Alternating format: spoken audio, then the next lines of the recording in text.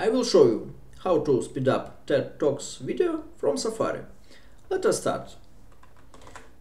Please choose Playbex app. You can download it from App Store. Then choose Safari and start any video. Study and I advise companies on the patterns of how people Then use technology. please choose and one of my interest Action areas button. is data.